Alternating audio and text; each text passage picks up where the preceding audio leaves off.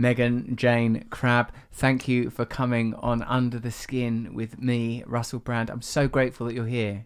Thank you for having me. Slightly surreal. Is it really? A tiny bit. You're off the telly. It's me, Russell, off the telly, but you are off the internet, and we live in a shifting landscape where you have like a lot of Instagram followers, more than 1 million, and I feel like you're very engaged with Instagram. You're a published author, and I feel like you're an important voice in some interesting areas around sexuality, eating, capitalism, consumerism, body image, lots of things that I'm really interested in. So I'm excited to talk to you. Lovely, let's do that.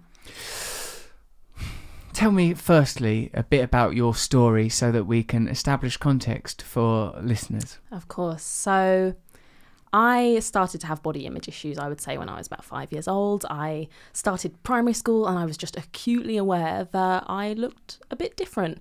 I'm from a predominantly white area. I was one of the only brown kids in my class, and I thought I was bigger. I thought I was too much, basically instantly. And that developed over the next few years into this slight obsession with food. And I caught on very quickly that dieting was a thing, and my mum was doing it, the other kids' mums were doing it. Maybe if I did it too, I wouldn't feel so unruly in my body. I wouldn't feel like I was too much. And I started seriously dieting by the time I was about 10 years old. So that spiraled pretty quickly into disordered eating. And when I was 14, I was diagnosed with anorexia nervosa. That was a couple of years of kind of battling with everything I had to get out of that. And even after I was out of that, I was still obsessed with losing weight. I still really, really believed, and have believed for the majority of my life, that thinness is the answer to happiness. And if I could just acquire it, everything would be okay. My life would be perfect. So I spent up until I was 21 chasing thinness, basically, until I discovered this thing called body positivity, and that changed my entire outlook. So that's the backstory. What is body positivity? So I would say that it is a movement that believes that all bodies are worthy of respect, are good enough, and that nobody deserves to go through life feeling shit about themselves. Can I swear? Yes.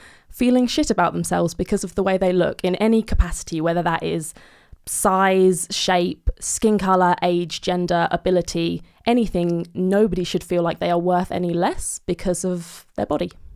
Body positivity then must to a degree be a response to the assumed beauty standards that we are, not subtly, kind of continually, ubiquitously fed. And up until quite recently, I recognise now, I do know a bit about body positivity because of like Tess Halliday and like different types of beauty.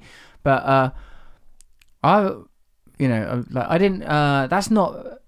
never felt that was as a personal taste issue. That was never my personal standard of beauty when in regard to like as a heterosexual single person. That was never my taste preference anyway. But I recognise that there is a standard being held up. Yes, absolutely. And it's so, it's one of those things that you don't really see it until you are told that it's, this is a problem. This is everywhere. It's so, as you said, just all consuming. It's in all the media we look at. We turn on our phones, it's there. We turn on our TVs, it's there. And billboards and magazines, and everywhere is this kind of very, very narrow image of this is beauty, and the kind of subtext to that of beauty is happiness. Oh yes, beauty is happiness, beauty is contentment, and for a large part of your life you felt that thinness equals happiness. That's a very curious belief. Now I've got friends with anorexia, and because of my messianic complex, and because of my own experiences with drug addiction and eating disorders to a less extreme degree, I felt like that the things that work around drugs and alcohol would be applicable with eating disorders. I've found that it's extremely complicated in a way that's sort of difficult to anticipate. What's going on? I've like people with anorexia, for example, seem so lucid and capable of talking about it, and like as if, oh my god, you completely understand the entire situation, and then they won't have something to eat after the conversation. What is going on? Can you explain it to me as a person who's been on the inside? What is going on with anorexia? I can give you my experience. Obviously, I would be wary in saying I'm not a medical professional, so I can only speak for myself, really. So for me, it was a combination of a lot of things. I think 3 main things. First of all being how my brain works, who I am inside my head. So have always been a perfectionist, have always been all or nothing, have always believed that nothing I do is good enough for anyone or anything.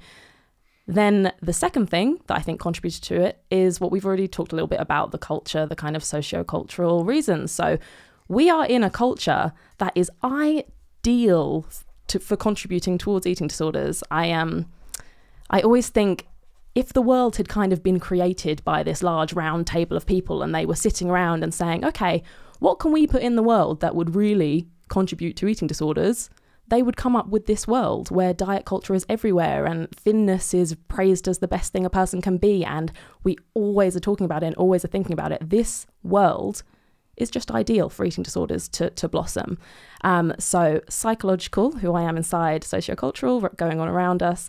And I think the third thing with anorexia, restrictive eating disorders, probably all eating disorders, that people don't realize is they are very self-perpetuating in that the physiological effects that you get from starvation, essentially, the kind of the high of control and the peacefulness that can come from what happens in your brain when you realize you can deny your basic instincts and you feel invincible. It almost gives you that feeling of you are indestructible.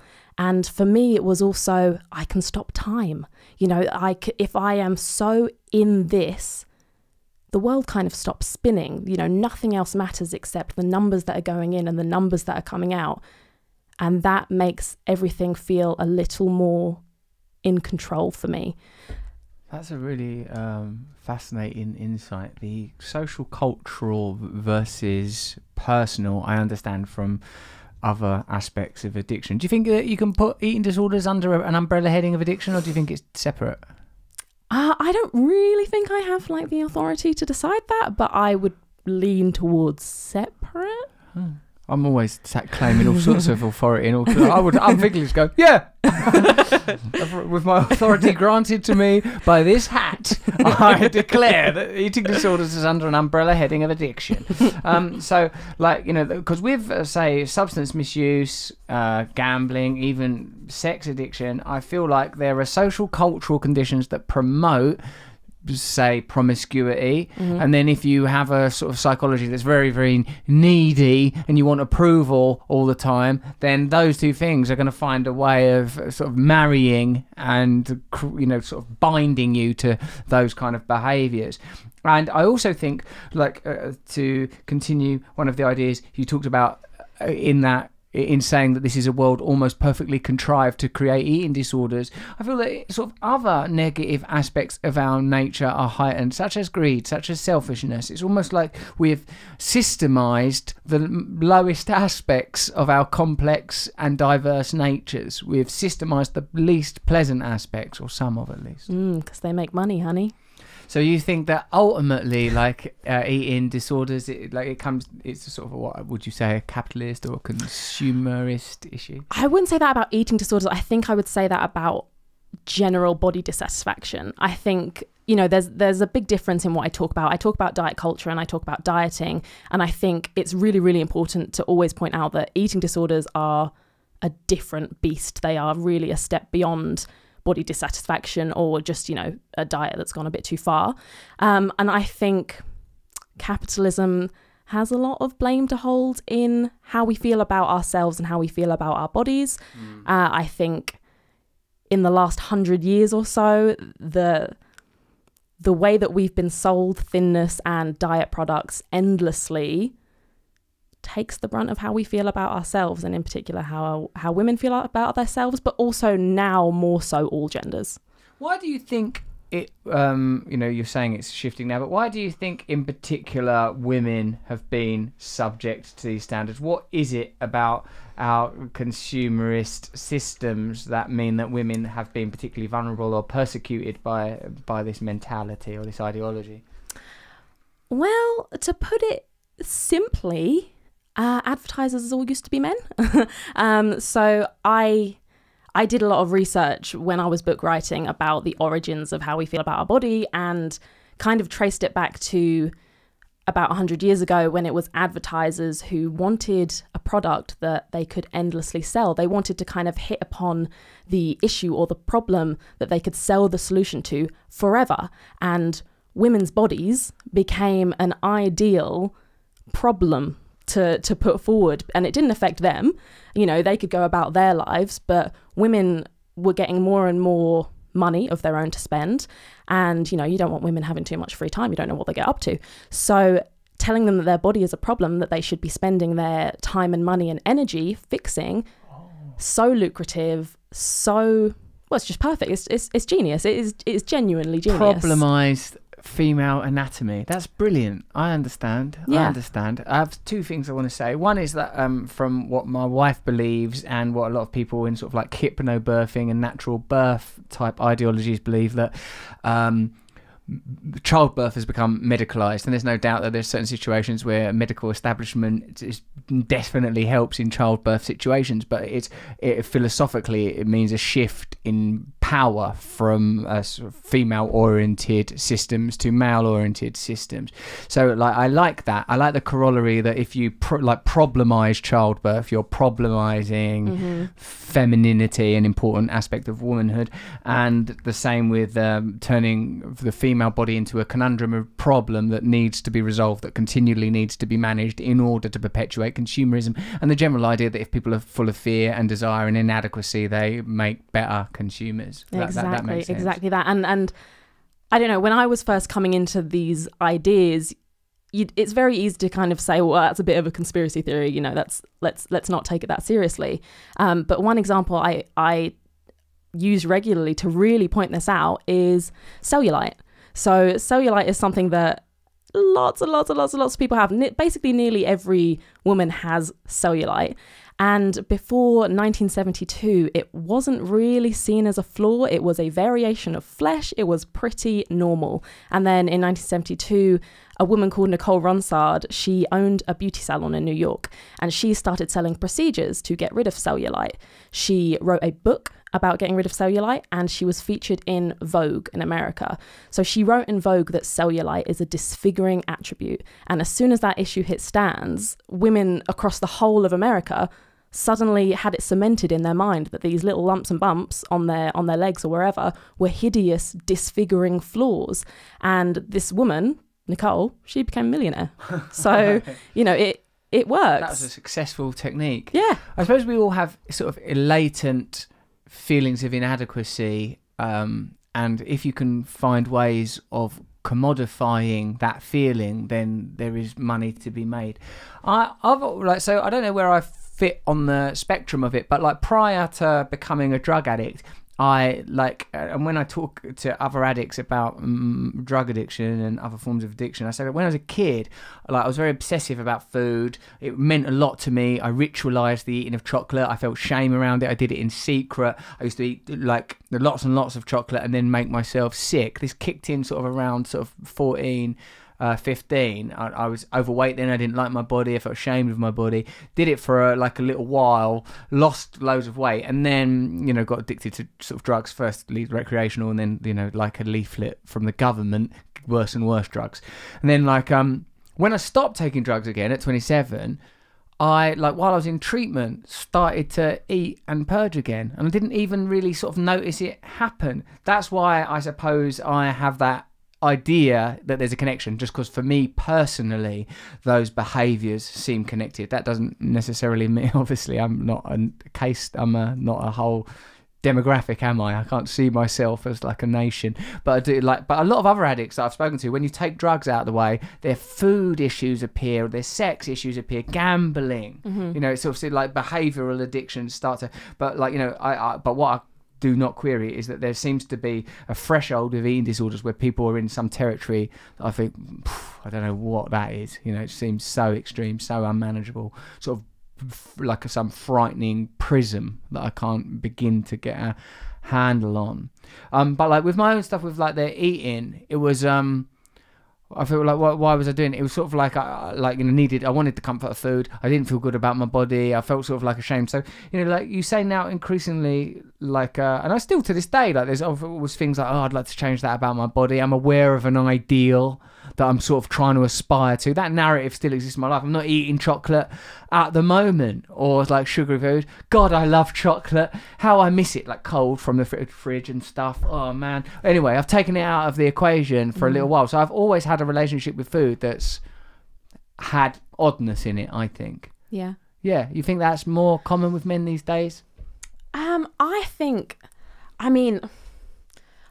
there are specific kind of issues that come up for every gender, and I think men, especially now, definitely aren't immune, because there is a lot more, you know, the kind of men's health magazine cover ideal is around, and being fucked up around food, I don't think that has a gender. I think that is getting to all of us. I think we are all being taught very disordered ways of eating. I think we're all being taught to not trust our bodies and our needs. I think, like, in terms of your experience, I'm not generally a fan of like telling people that their lived experience is incorrect. So I would never be like, that's not what that is. I think if people feel that they have addiction issues with food, then they can classify it that way. And if that helps them, especially to say that they're in recovery from that, then you do you.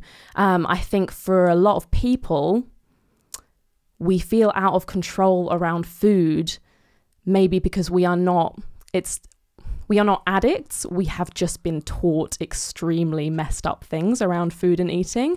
And for a lot of people that I've encountered, they have felt that they have had addictions to food and they have no control over food, but they've also been dieting for their entire life. I think that's a different experience. If you've spent your entire life listening to all these outside rules about what you should and shouldn't eat and ignoring your own cues and hating your body, of course you are going to feel out of control around food when you're not on a diet. That's a very natural thing. That's, you know, that has root in our brains. We are kind of trained to, when we are experiencing starvation, as soon as we get to food, eat as much of it as possible, because our bodies, they've evolved to still think that we're in a time of famine from way back yonder. So that is natural. I think there are so many categories of disordered eating around food, and I don't even know how I came to that, but I just wanted to say it.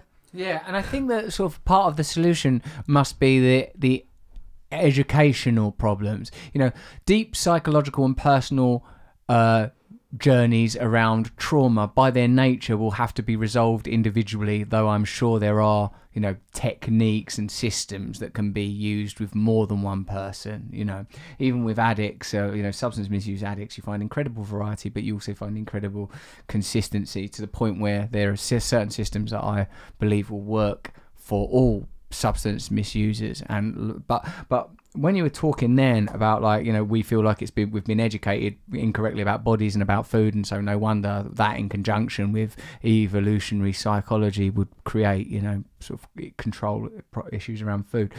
It made me think that sort of addiction is widely regarded to be a response to the denial of appropriate spiritual connection, a result of living within systems that deny human beings necessary access to community, to love, that we live according to false ideals. We live in a materialistic society that has false ideals that are not coherent or with the way that we feel inside. And in order to live within those systems, we have to kind of either numb aspects of ourselves, we have to escape aspects of ourselves, we have to sort of prevent that awareness from growing. And my personal experience has been that that my own addiction was a spiritual issue. I felt empty, I felt denied something, and as I've addressed the problem spiritually, the problem has become more manageable. I still feel the feelings, worthlessness, inadequacy, pain, the kind of things that addicts always feel. But the solution is no longer substance misuse or the other behaviours that were affiliated with that problem. Right, it's the opposite of addiction is connection. The opposite of addiction is connection. That generally, like one of the accepted maxims is that, yeah, and like that sort of the sort of foundational myth around 12-step fellowships is that, you know, like you need a spiritual experience and you need community around you to help you to sustain it. Do you think that that to spirituality that there is a spiritual aspect to solving or living with what do you want to call it again? Body image issues? Yes. Do you think that there's a spiritual component to resolving it? For me, there was definitely a community component. I don't know. It's hard to pin down what a spiritual thing is, isn't it? It could be literally basically anything. But for me, I did not feel able to really face that deep pain and heal from it without a group of people, at least, who were understanding me. So I stumbled into this online space where people were talking about body image and eating disorders and recovery, and that was the first time in my life that I had ever felt heard. And it was a complete accident. I was literally on the internet looking for thin, beautiful women in bikinis that I wanted to look like. And instead I found a fat woman in a bikini saying I'm fat and I'm fine with it. And that is what opened everything up. That feeling of, wow, I'm not going through this alone. This is bigger than me. I think that's what so many people don't realize. And that's where so much of the shame comes from, I think, of body image issues. We think this is all on me. This is completely my fault. I'm the one who's responsible for feeling this way because I'm imperfect. When actually it's so much bigger than us individually. You know, it's being done to us, and there are hordes of us who are feeling it. And if you find those people who are also feeling it and trying to heal from it, that's incredibly powerful. I don't know if that answers the question about spirituality. Certainly it answers the question about community, that's collectively there's a way of confronting situations that individually seem insurmountable. I like what you said about how that's an antidote to feelings of shame, that knowing that other people are suffering in the same way as you, that sort of does bring light to some of the lonelier aspects of our being. Megan, what about more contemporary examples of how body image issues are exploited and commodified? What's your opinion with, e.g., Avon and Weight Watchers stuff? So Avon, basically about, I don't know when this is going to air. Avon recently came out with a campaign God, that you're a was professional. That was very good. We can put this out at any point. People will always understand Avon, and the concept of recent is a relative one. Thanks, I feel good now. So Avon recently came out with a campaign that was selling cellulite reducing creams and products, and along with the advert they had the slogan "Everybody is beautiful," which obviously feels a bit strange. It feels like a bit of a disconnect. Everybody is beautiful unless you have cellulite. Buy this product, it will take away your cellulite. And that sparked a lot of online debate, a lot of posts about it. Jamila Jamil came forward. She's been very outspoken this year about diet culture and body image, and I'm here for it. I love it. And there was enough of a backlash that they took the advertising down and said they weren't going to run with it. Still selling the products, but they changed the advertising. So my feelings about that are, first of all, we are very powerful when we kind of stand up and call something out, and we can affect change. That is wonderful. And I think it's also an example of how sneaky diet culture can be, because on the surface, you're going to think it's harmless unless you've really thought about these things, unless you have been taught to recognize that. You're just going to think, oh, that's nice. My body's beautiful. Yeah, I'll give a go with that cream and get rid of my cellulite. Fine. And that's what they're counting on. They are very subtle these days, diet companies and all kinds of companies, when they're selling us things that rely on us feeling not good enough. They are very subtle. They are very clever. It was ages ago. It was back in kind of the 90s that all the big diet companies, like your Weight Watchers and your Slimming Worlds and your Jenny Craig's in America, that's when they stopped calling themselves diets, because it was kind of becoming common knowledge that crash dieting didn't work. They didn't want to be associated with diets. So they started calling themselves lifestyle changes. I don't know if you've ever done one of those, but I have, and it's drummed into you on the first session. This is not a diet. This is a lifestyle change. But it feels a lot like a diet when you can't eat cheese. So this is a lifestyle change, a lifestyle where you don't eat cheese. Yeah. See you next week when you won't have had any cheese, and you better have lost some bloody weight and all on this lifestyle change. That'll be £5. The chair just went. I feel more she powerful still now. laughed, even though it's retrospective. Do you feel more powerful? How much power do you need, woman? I'll stay down here. I'm quite happy. So, Megan, when did you first decide? Yeah. Well, I like that. Sneaky. It is sneaky and crafty of Avon in that particular case to use sort of contradictory language, but in a sense that's just like a revelation of something that we know, that companies will say whatever's necessary to market their product, and the concealment of hypocrisy is stitched deeply into them.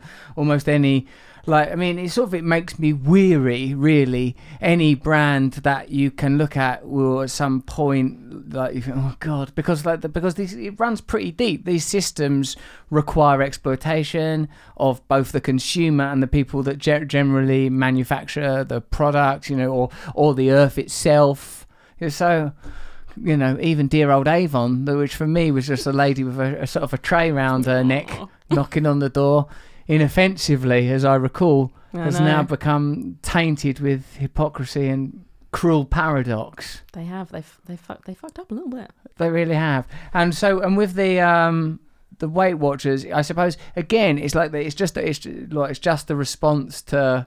Oh, well, we can't call it diets now. People don't like that. Yeah. Lifestyle, do the same thing. Yeah, right. Yeah, Weight Watchers have gone one step further than calling it a lifestyle, and they've changed their whole name in the US. I'm not sure if they've changed it here, but they've changed it to Wellness That Works. Wellness has become kind of a bit of a buzzword lately, especially in the last year or so. It's kind of the new clean eating. Like there's always like the trendy diet culture term, something to do with goji berries or clean eating, or now it's wellness. Like wellness is innocuous. Wellness sounds just kind of... It's natural. Like it's we all want to be well, and it's very clever to play into that. Yeah. Not fooling me. But people will buy it. How do you campaign against these things? Is it through sort of like awareness and through online stuff? And what is your feeling about what should replace it? What should replace weight loss groups? I guess what should be, if the prevailing attitude is one that we should be aspiring to a particular ideal, that there's a commodification of the way we see ourselves, how do you feel that we can combat that now, is a better way of framing that question. I think since the chair fell, I felt just generally less authoritative. Would you like to raise it? I would a bit, but like even that I don't really fully know how to do. That's how castrated I am in this moment. Okay. The chair's shrunk me down to several inches below your eye line, and the mechanic of the chair itself is beyond me. I will help you if you really need. I mean, I think what's happened is I think there might be a leader that sort of pumps it up. Also, I'm slightly scared of what happens if it happens again. I think, I don't even think it was a fault, Jen. I think it was like I trod on the lever, and like I myself was the engineer of my own destruction, as is so often the case with me. Oh, hold on a minute. Wait a second. I'm reaching for the stars now. This is the most professional podcast I've ever done. There was a bit where in his stocking foot he pumped himself up. Right, so what should replace? Yeah, and how do we combat it? Like, what attitudes do we want to popularise among young people or any people that are feeling body image issues? How do we do it? What do you feel is necessary? Well, I think part of the issue of what makes it so hard to pin down this is what we do is because it's always changing and it's always kind of morphing and becoming something else and slipping under our noses. But in general, I think we need cultural awareness about this. We need this to be taught. We need young people to know about this. We need diversity of body sizes to be completely normalized. Obviously, we're getting a bit more of that now. We're getting, a few more magazine covers like Tess Holiday's. We're getting a few more brands who aren't photoshopping things anymore. That's all well and good. But if you turn on the TV to a sitcom or, you know, any kind of regular channel, 95% of the people you see are still going to look the same. So diversity is good. What's ordering this? What's maintaining this system? How can it ever really be challenged? I see what you mean, that if there is more awareness of diversity, but part of me feels that all that will happen, and I did think this a little bit with Tess Holiday, is it Holiday or Halliday? Holiday. Tess Holiday, who, like, we talked about that online and stuff, and, you know, but like, I think I said at the time, in a sense, it's just another commodification of a woman's body, because changing social trends mean that this is monetizable currently. How do you feel about that? Like the lens through which we receive what's acceptable is commodified. Yeah. So I think there definitely are people who kind of say in general body positivity is talking about the wrong thing, because we're still talking about bodies. Is that kind of the gist? You know, we are still focusing on the physical, and maybe actually the answer is to not focus on that at all and go beyond it. I've had people say that to me before, and I think my response to that generally is, we still exist in bodies. We still are in a culture that is obsessed with bodies. And for me, I could not have gone from a lifetime of hating everything about myself physically to just not caring at all. You know, I kind of needed, it's almost like I needed the stepping stone of feeling positive about my appearance to then go and live my life and not care as much. So there will always be an issue. And when it comes to magazines and things like that, they're never going to be perfect. Some people say we should just destroy that altogether and not buy into them. Other people say we should change them from the inside.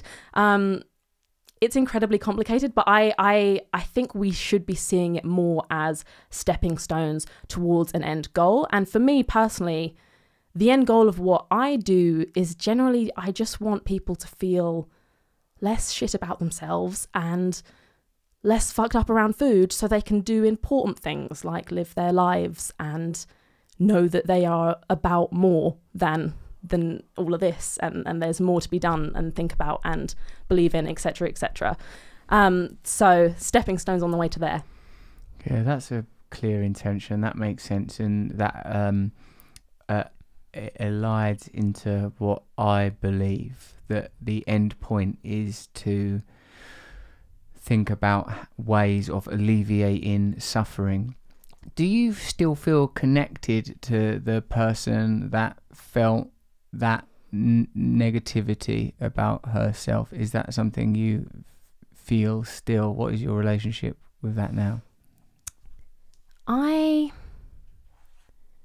think there's a bit of a misconception that if you believe in body positivity or you promote positive body image, you feel flawless all the time and you forget that you've ever hated yourself. I don't think that's true at all. No. I think it's fine to feel neutral about yourself most days rather than anything positive. For me, I feel connected to that version of myself in so much as I really viscerally feel how she deserved better. She is kind of one of my motivations now of, you know, it's a bit cheesy now because it's been overdone online a bit, but be the person you needed when you were younger kind of thing. So I feel that way about her. And actually one of the first things I always tell people, if you are really struggling to even consider that you deserve to feel good about yourself, think about the first time you were ever made to feel bad about yourself. Did that version of you deserve better? Most of the time that version is a child. And of course, no child deserves to feel like they are too much or like their body is wrong or like they're hideous because of how they look. Of course you deserve better. You still do. So I'm connected with her because she's why I'm doing this. That's lovely. What were your reference points, do you think, when you were 5 years old and first began to feel uncomfortable? What do you think that was? I would say, well, you have limited, I suppose, exposure when you're younger, but I was very into stealing my mum's magazines. I was very into Disney, the classic things that a 5-year-old girl is into. All right, so you think that even at that point, you think it's cultural influences? Like, what about familial influence? Do you think that were both your parents around, and did you have like love coming at you from all angles? I did. My parents are wonderful people, and never intentionally instilled in me that my body was wrong. I have an older brother. He used to tease me a bit, but older brothers do that. Right. And for me, I think even for parents, even if you are not consciously telling your child that their body is wrong, how you are talking about your body, that is their greatest reference point, really, because that's in their home. That's what they're hearing all the time. And you know, I sometimes talk to groups of mothers who are thinking, how can I avoid my child feeling the way that I have felt and the way that I still feel about my body? And I always want to kind of tell them, first of all, you know, don't blame yourself. It's not your fault. You exist in this culture. That's why you feel this way. You're not a bad person, but it does count how you speak about your own body, whether you are counting calories in front of your kid, whether you're standing in front of the mirror and pulling at parts of your body as if they're not attached to you, they're going to pick that up. Right. God, that's really important. So, yeah, I see. Put your own mask on first, as they say on aeroplanes. Yeah, and I've even spoken to people who kind of fake it that way until they make it. You know, if they don't believe that they deserve to do it for themselves, they definitely deserve to do it for their kids, so they can kind of fake a positive body image in front of the kids. Maybe it'll start to wear off a little bit. Not ideal, but a starting point for some people. For my children then, right, so me and their mum, we've got to be confident and not like me, like going, oh, I could do with losing a few pounds, drably standing in front of a reflection. That's good. All right, that's a good tool to recall. How can you transmit something that you don't have? How can you transmit to your children that you are beautiful and you have everything you need, unless you afford that to yourself? Because I suppose holistically, we're only separated by 20, 30, in my case 40 years from the next generation. They say God has no grandchildren, meaning that we all have our own connection to the infinite, and that we are worthy of that love ourselves that we would afford to our own children and children generally. What about this NHS calorie counting thing for kids? What does that mean then, Megan? This came out a little while ago, so it's a... Why are you grinning? I'm grinning because I think, like, I see you get all professional. That's why. I see, you know, I feel like, oh, what this woman is about is like, right, like you're a crusader, aren't you? You're a crusader. So. You're like, no, that's got to be stamped out. That's a good thing, isn't it? Yeah, maybe a little bit. Because I suppose, like, one of the things when you think of the sort of general sense about how society has been organised in sort of post-industrial and perhaps post-colonial world, that there's not been enough diverse voices, enough female voices, you're good at conveying your voice and you have opinions. I think, well, that's good because this person's going to right some wrongs, redress the balance. Thank you very much. So the NHS, they, I'm sure with semi-good intentions, have released a campaign aimed at children, encouraging them to only have 2 snacks a day, under 100 calories. They have several adverts kind of churning this out. They even have a very, very catchy theme tune.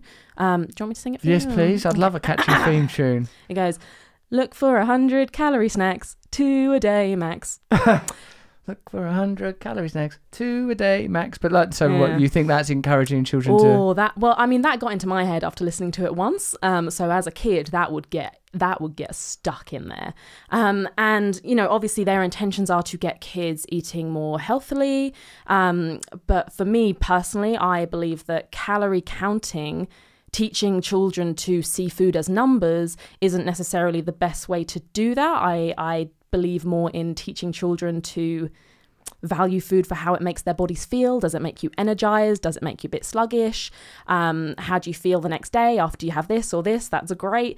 And not kind of branding anything as bad. Sorry, is that weird when people use your last name as a verb? Yeah. No, I can live with it. Okay, not branding anything as bad or sinful or any kind of moral judgment, because every time we kind of put food into a moral category of good or bad, we unconsciously translate that to ourselves. We are good or bad when we eat it. And I just don't think kids should be feeling like they are good or bad as people, depending on what they eat. I mean, it's great to encourage them to see nutritious food in a positive light.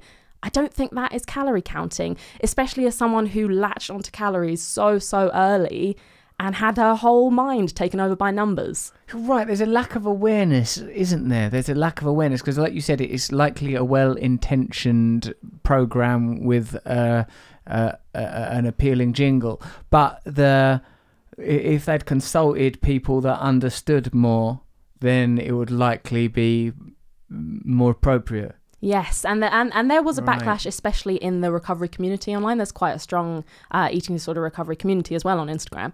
And they did posts about it. They made videos about it. They had people on the news saying, this is hurting people. This is hurting me. You know, it's triggered me and for this person in their recovery.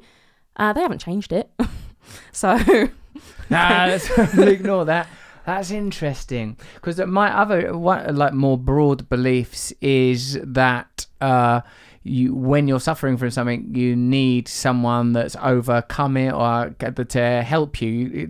It can be alienating to deal with a sort of a professional that seems like they don't have personal experience. But that, again, I suppose is because I'm so embedded in recovery for addiction. It's the lens through which I live my life now, as a matter of fact. Because I was so obsessive as an addict, that obsessiveness has had to become awareness in recovery, awareness of the way that I think, awareness of the way that I try to resolve my, problems, how I identify my feelings as opposed to just accepting them. And I think that it would be difficult for me to take guidance from people where their information is data derived as opposed to empirically lived. When I see people that were worse drug addicts than me that have got themselves together, I can listen to them. Yeah, and I suppose in a very simple sense, that's also what I want to do for people, and kind of be like, there is a recovery that is really... I believe in recovered. A lot of people don't, and a lot of people in eating disorder recovery do liken it to addiction recovery, and in that you're always kind of recovering, which I think is fine, and I think it's valid, and I think if that helps, do that. I believe in recovered because I don't feel like the same person as the one who had an eating disorder. What systems do you employ now that you didn't have access to then? When you see, you were looking on the internet for thin women in bikinis, you found, as you said, a fat woman in a bikini, and that sort of became a pivotal moment for you. What can you implement? What do you use in your personal journey to prevent the old attitudes prevailing? At first, I think I just used anger. It's not a technical program. Who's the anger at? It's an anger that I had spent a very long time directing inwards to myself for not being good enough. And as soon as I started learning about diet culture and about all these reasons why we feel the way we do about our bodies, I very quickly started to pivot that anger at all of these forces that are in play that make us feel the way we do about our bodies, and get angry for 5-year-old me who shouldn't have been hating her body, and get angry at all these companies that keep selling us cellulite reducing creams, etc. And for me, that was very, very helpful to know that I shouldn't be getting the blame. I shouldn't be getting my own anger. It belongs somewhere else. And especially as a woman, I'd kind of also spent a lifetime believing that anger was not an attractive emotion for a lady. It's not a very ladylike thing, anger. So you should just, squash that down and hide your feelings. So letting that out is liberating. I think it's good for people sometimes. So I used that, and I used a lot of kind of educating myself through the work of other people. So the first book I read when I came into this was The Beauty Myth by Naomi Wolf, and it's this kind of iconic manifesto from the 90s about advertising and about beauty ideals and eating disorders and just laying it all out. And I started finding more and more books like that. There are books like that on health, Health at Every Size by Linda Bacon, and Losing It by Laura Fraser, which is about the diet industry. And I kept finding all these kind of outside sources of this information that made me see that it wasn't an individual thing, Yeah. that there's actual facts, there's actual empirical evidence here that this is being done to us. So I keep myself quite immersed in that. Now, I have Instagram. A lot of people make fun of this term. I like it. I have Instagram as a bit of a safe space. So my entire feed is filled with people who aren't dieting, with people who are celebrating diversity and talking about self-acceptance and self-care and mental health awareness. So I know that I always have a place to go back to, even if I go through my day being kind of bombarded with all these messages that I'm wrong and my body is wrong and I should change it. I can actually go on my phone and find a whole line of things that say the opposite. So that for me has been a good tool. For all its negatives, it has a lot of positives for me. So you can, and anyone can, curate your social media profile so that it's a sort of positive and affirmative thing rather than, you bastard, I'll kill you. Yeah, and I think it seems like such a simple thing that people don't take it seriously. But what we are seeing every day is having a huge effect on how we are seeing ourselves. It's becoming the lens of through which we see ourselves. And can I be a bore and mention a study? I can't imagine how you would ever be a bore, but please. Thanks. So one of the most kind of well-known studies about imagery and how it affects us was done in the 90s by a woman called Anne Becker, and it was she went to Fiji in 1995 and there had been no TV. The girls in Fiji had not seen beauty ideals. They had not seen, well, they didn't have TV. And then they introduced it and they brought in shows from the UK and the US and New Zealand. And within, I think it was 3 years, 74% of these girls said that they felt like they were too fat. And before that, the beauty ideal in Fiji had been strong, robust. They encouraged feasting. They loved a thick gal. And then all of a sudden, 74% of girls thought that they were too fat and 15% were bulimic in 3 years. So I think that I mentioned that because it's such a perfect snapshot. We can't do it again because like nearly everyone's got TV now. It's such a perfect snapshot of how what we are seeing is affecting how we are seeing ourselves. So Instagram, absolutely, you should be curating your feed. You should be on a regular basis going through and thinking, is this making me feel shit about myself? If the answer is yes, why is it there?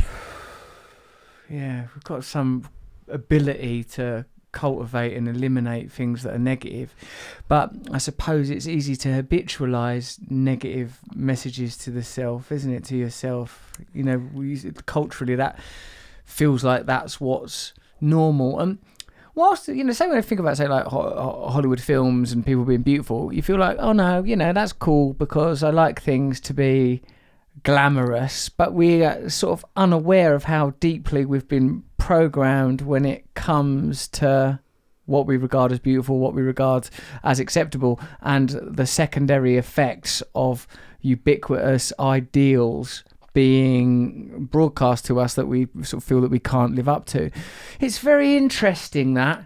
It makes sense to me. Like, and I think obviously it goes like, it's excellent that you're so well versed in the particular area of body image and body positivity. But I think about it in terms of identity. Like, this is what a man is. Like, that's because, you know, like, because my journey differs from yours on in many ways.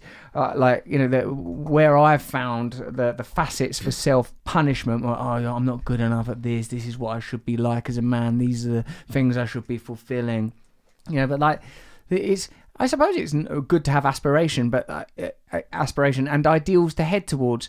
But I suppose what has happened is we have limited those ideals, we have commodified those ideals, and we are selling people ideals that determine that people feel miserable and worthless as their point of participation with their culture. Yeah, and I think there's really something in that about having a sense of purpose. And you know, there are some people who have also written whole books about how this obsession with our bodies and particular thinness is kind of replacing religion a little bit, and there has lots of kind of religious connotations in it. You know, we've sinned, we have our idols, we repent, you know, we are chaste. There's a lot I like of this. there's a lot of that in diet culture. And I think even fasting, and earlier you said there was a sort of a euphoria to the fasting and a sort of a sense of connection, because like one of my underlying beliefs, and I'm sorry if you've not entirely finished your point, is that all of the problems not all, but yeah, no, all the problems in society is because we've lost our connection to a deep truth. Like ideas of oneness, of innate beauty, of that our function is communal and collective to love one another, that these ideas are so sort of lost and swamped in individualistic, consumerist, materialistic ideas that we've got no connection to them. So we have to fortify and falsify these ideas wherever we can, or anything that emulates them, mimics them, mirrors them, we cling to because it somehow resonates with us on a level that we can't even quite remember because our culture hasn't acknowledged those principles for so long. Yes. Yeah. I mean, I would agree, and personally, I got extremely wrapped up in my purpose being to fit the beauty standard, because I didn't know what else my purpose was, and I didn't know kind of what I was supposed to be doing here. So I thought, well, beautiful is the best thing that I can be. It's the best thing that I can be for other people. And that also ties in with the kind of objectification issue of women being taught that they are just here to please others and be visually appealing to others. We are definitely lacking a deeper sense of what our purpose is. And I'm not an expert or a prophet. I don't really know what that is, but I know it's not to look like a Kardashian, because they already exist. You don't need to be one of them. Yes. Idolatry, though, as you said, is like an aspect of spirituality or religion that we're sort of unconsciously emulating. Talk to me a bit more about objectification and where you think that fits into this, please. Well, I guess I got the message very young that how attractive I was to other people, what other people thought about my body, was something to value quite highly, something to put validation in. And to be completely honest with you, even having been immersed in this body positive stuff now for 5 years, that still gets to me sometimes. I still get caught up in what does this person think about how I look? Not to the point that I did. I had a point where I literally wouldn't answer my front door if I wasn't, all made up and glam. I wouldn't even answer the door to the postman because I didn't want him to look at me because I thought I was too unattractive. But that kind of message that we give, especially to girls, that their appearance is number one, and who they are on the inside is often secondary. And I think that is shifting a little bit because we're getting more media aimed at young girls that is about being powerful or strong or having goals outside their appearance, rather than you look very pretty with the pink bow in your hair. And that's good, but it was very strong in me, and I'm still unlearning it. It is so, so deeply conditioned. Yeah, I think I have that a bit. How do you undo that? Oh Lord, I personally, I like to remind myself very often that I have more important things to do than being attractive to other people, and it's not always easy to believe, but I cannot buy into a message anymore that tells me that how physically appealing I am to others is the number one reason I'm here. It can't be. I'm not a thing. I'm not an ornament. I'm not a lifeless painting hanging up in a museum. I'm a living, breathing, doing thing. And, I kind of shifting my thinking of my body is not there to be looked at by others. It's there for me. It is my vehicle. It is there to let me live and experience and see and do. Slightly problematic for people with various levels of ability, but to some extent your body is yours to experience the world in, however you're able to do that. And again, it slips all the time. But I try to hold on to it. I see. I like that as well. When I say these things back, it's so that I understand them better. Like the objectification is a kind of tyranny. I'd not thought of that aspect of objectification, that you're teaching people that in your example, women, that the primary function is to be received. It's difficult, isn't it? Because we do, and like you said, it's an ongoing challenge for you, because we do get, like sort of biochemical rewards if people show us approval. And like I've noticed my mood change. I once had this amazing conversation with this theatre director about the meaninglessness of criticism and how you can't trust what's in media and it's all meaningless and they've got their own agenda and da-da-da-da-da. And while we were talking, a text came through to him saying, "You've been nominated for this award by the Evening Standard." He was like, "Yes!" And like I identify with that, because maybe that's why there's so much pain and anger in it, because we have been hurt in this way. We have been, these sort of institutions and the ideologies that they purvey have got into our deepest selves, our child selves. There's a sort of a very common psychiatric exercise where you're invited to sit with your child self or teenage self or whatever, and love them and that. And I remember not even the first time, it's not that long ago, I was like invited to do that by a therapist I was seeing, and I felt nah, I don't want to be near that kid. And that's a sort of a demonstration of like a revulsion at the self, that you can't live with that. There has to be a harmony, doesn't there? There has to be integration and acceptance of yourself. I like that you're so open about how hard you find it still to practice self-love and to let go of the need for other people's approval. Yeah, I think that is, it's a complicated thing, because it's by the very nature of what I do and existing on the internet also, I've kind of been dubbed an influencer. You're an influencer. Yeah, I don't know how I feel about that. That's what people call me. And that, like it or not, is fairly image focused. Right. So it's kind of that double-edged sword of I'm using social media to try and spread the message of, you're more than your body, go out and do. You don't have to be obsessed. You don't have to hate yourself. You can do more. Here's a picture of my face. So it doesn't always mesh perfectly. And also I'm still living in this culture, as much as I try and feed my brain with all this kind of counterculture, sometimes it is still going to get to me. It's still going to get to everyone, even the people who are spreading these messages of self-love and self-acceptance and body acceptance. They're still going to feel like shit sometimes, and that's normal. What was that post that you talked about where like a single post, I think you reposted it or created it, elicited sort of quite extreme opposing responses? So it was a video of me. I do these videos, they're dancing videos, and they started years and years ago essentially as a celebrate your body as it moves, celebrate the jiggle, don't hate the shake. That's what people call them.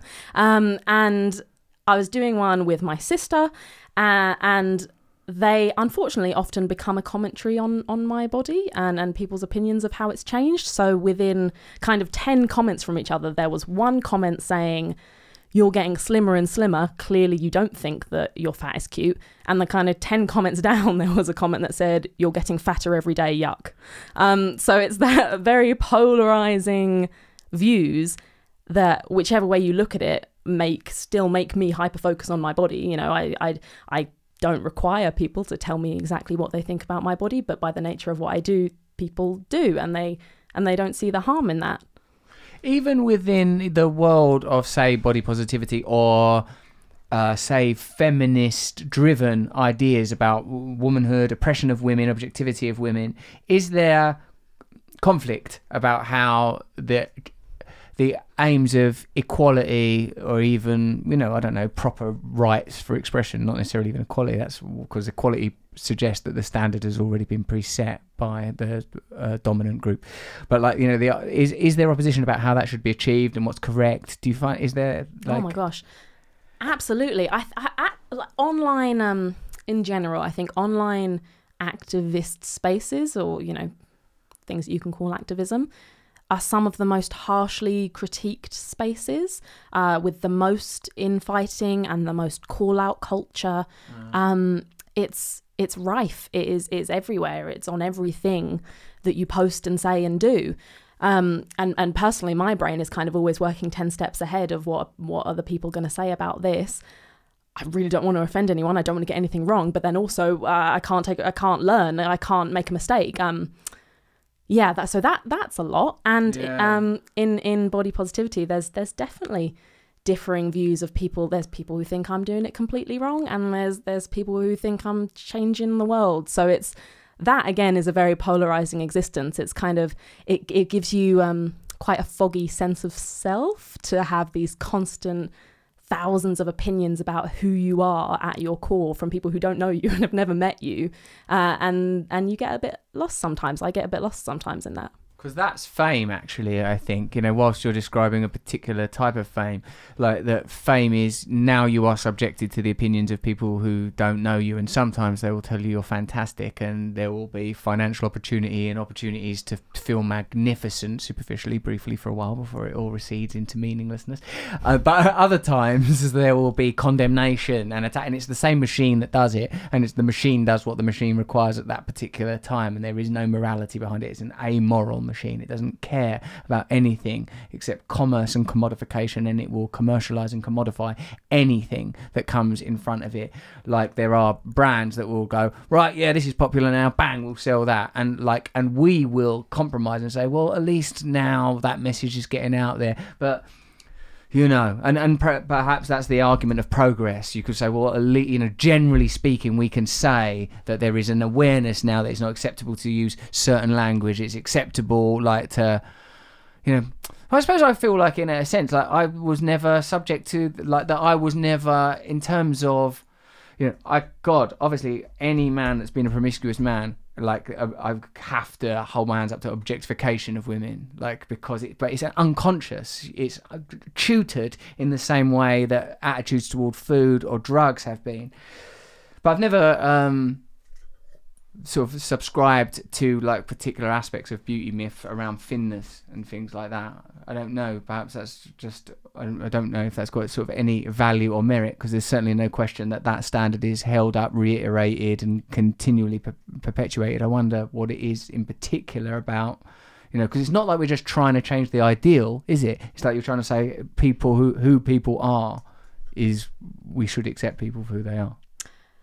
I think to the question of why that is held up, even when maybe it's not always the preferred body type for heterosexual men, it's because it's the most profitable one. I genuinely believe thinness, obviously we've had varying degrees. We've had times where it's okay to be a bit curvier. We've had Marilyn Monroe, but then we've had Kate Moss, but then we've had the Kardashians, and it does come in waves.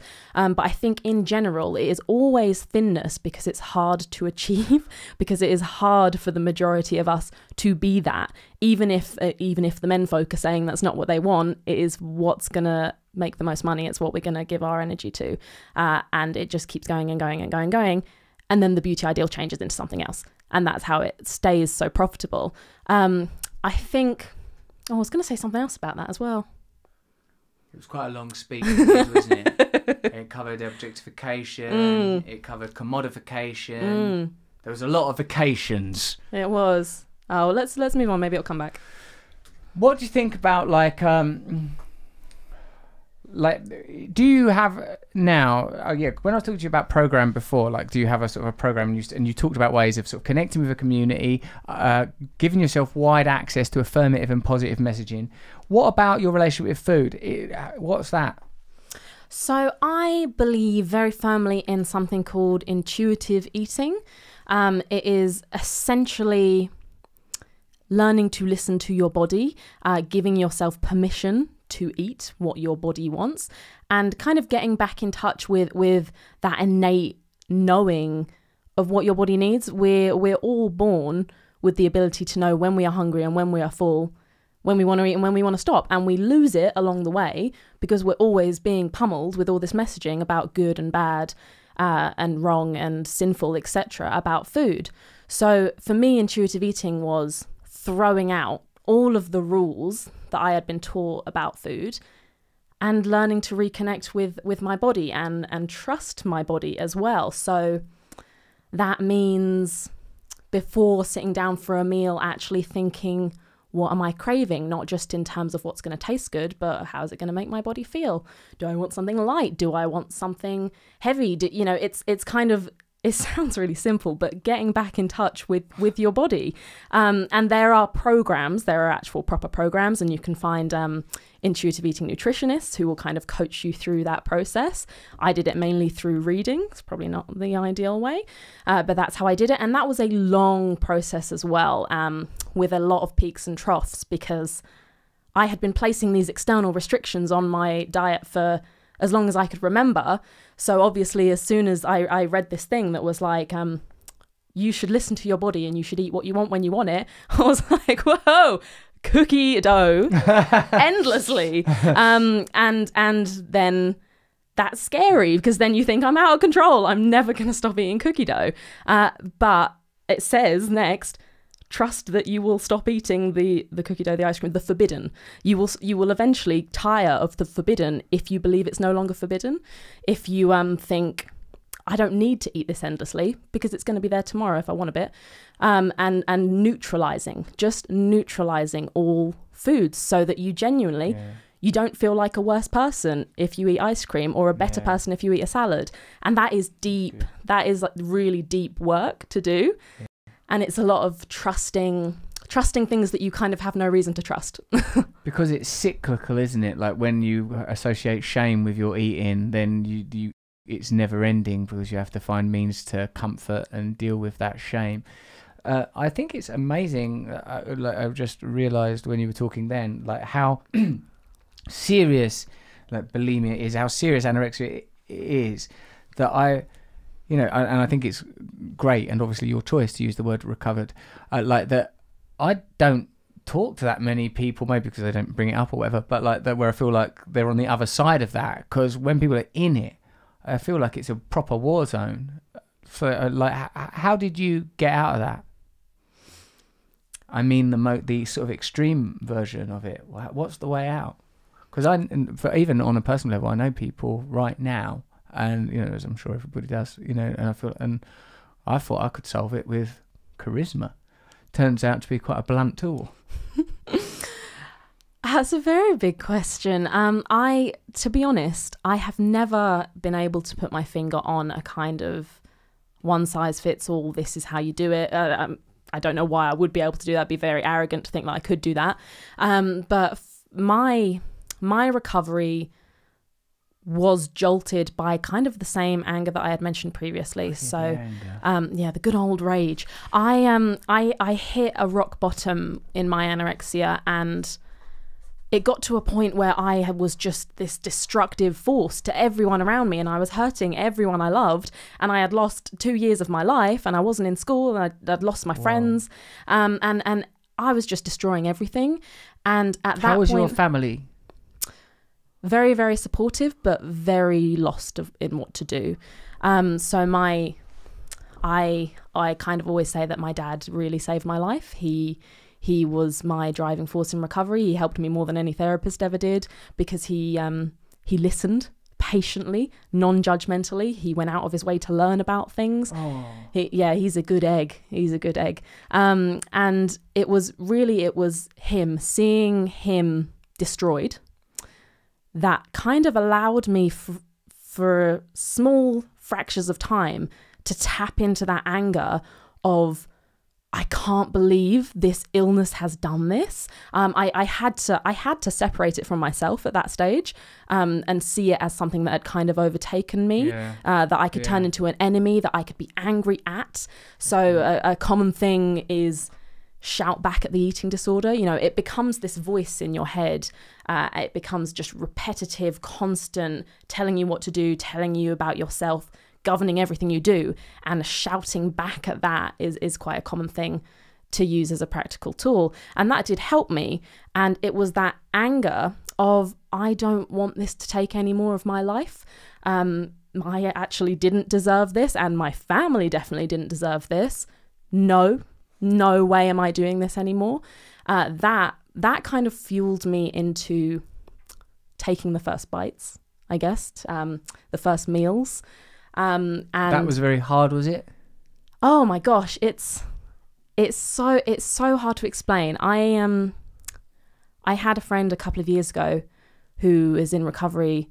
She's doing much better now, but she once said to me that it genuinely feels like every time you sit down for a meal, someone puts their hand over your mouth.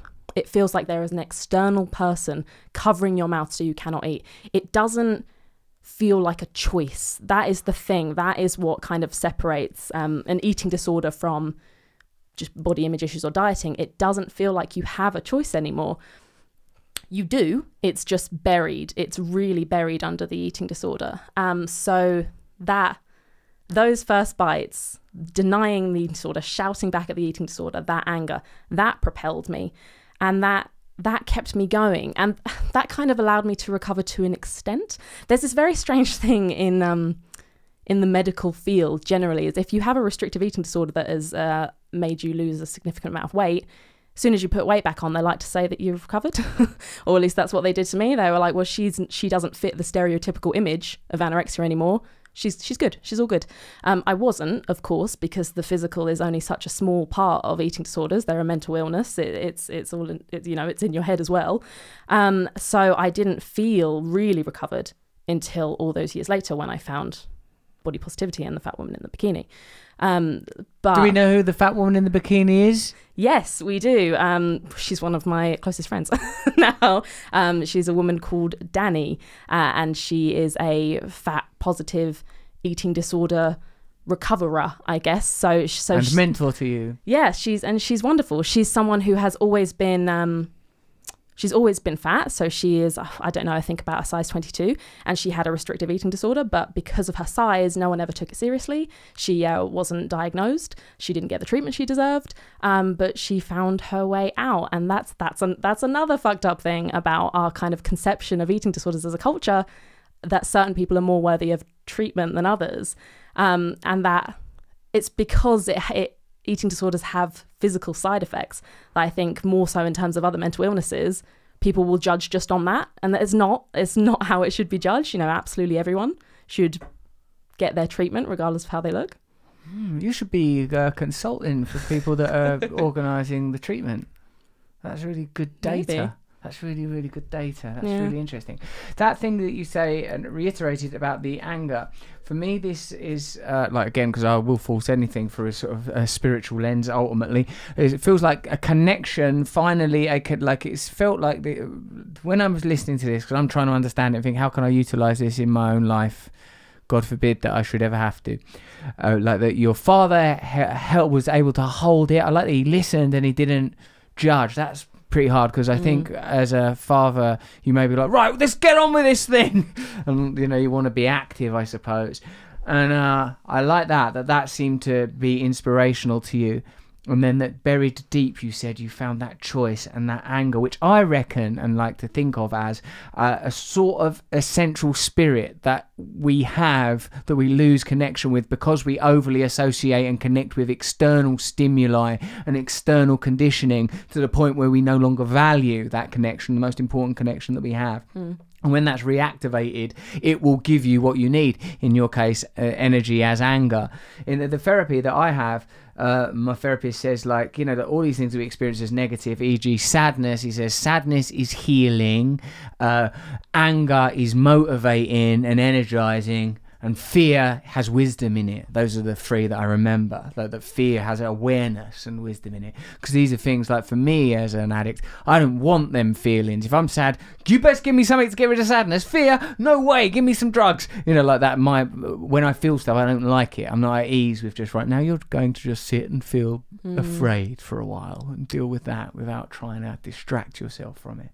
I liked the bit where you said as well about kind of demystifying or fetishizing the food, like the cookie dough or whatever, no longer having a kind of an imbued potency. I remember when I was having problems eating when I was adolescent, I used to try and think while it was in my mouth, saying, what is it about this? I mean, all you're doing is masticating something into a fluid and then swallow. Why is this the solution? I tried with my own awareness to see if I could unpick it somehow, if I could move it away from me. was not able to. Instead, it took sort of a different type of drug addiction. But what like what you said there, that's a good. There's good stuff in that. There's good data in that. I think. What's the matter? Well, no, I'm just anticipating that the thing is, like, a lot of people will hear that and won't have the same opinion as you, and will think that it's kind of dangerous or promoting unhealthy things. Oh no, that's just tough, isn't it? All right, then maybe because you live in online hyper-aware world, you're aware that people will gainsay and contradict what you're saying. But like, at some point do we have to accept that there are different ways of resolving the problems of being human, that all of us are flawed and have made mistakes and will continue to, but there are going to be some people that hear that and go, oh my god, that's going to work for me, I want to try that, I want to, there is, as Krishnamurti, the philosopher, not the news bloke, said, because often when I mention him people go, do you mean off the news? And I have to go, no, I don't mean off the news, I mean Krishnamurti, the philosopher. Truth is a pathless land. Meaning that we are all going to have to find our own path. And like W.B. Yeats says, every artist must create their own religion, their own look system. at you coming out with the quotes. Well, I've got two. That's my quotes. Got any more? Yeah. Listen, don't think that you've unloaded me of quotes in 2 quotes. I can quote. I'm a quoter. Okay. I could be cracking on with sometimes I write my own little quotes, put my initials. You got a few books, haven't you? I've got maybe 5. Yeah. Bloody hell. How many books you done? Only the one. But when I was 26, I'd written 0 books. Okay, I've got so time. Actually, you're winning. You're winning the book war. Yeah. What is that book? The book is Body Positive Power. It is basically absolutely everything that I have learned in these 5 years about food and bodies, why we hate ourselves, how we can stop, intuitive eating, good relationships with exercise, how we feel about fat, why we are so scared of the word fat and everything that fat entails, and how to put it all together and hopefully just be a bit more peaceful in your body. That's really good. I'm going to check that out. Listen, I think you're going to have a big impact on the way that people understand these issues. You'll participate in this conversation a lot, and I think you'll help a lot of people. And I like the way that you communicate, and you've helped me to understand things I didn't understand before. Thanks for coming on, Megan. Thank you very much. I've had a lovely time. It's been good, hasn't it? It has. What about the bit where the chair fell? That was my favourite. So I think that's a highlight. That's a meme waiting to happen. Shit. Just memed myself off.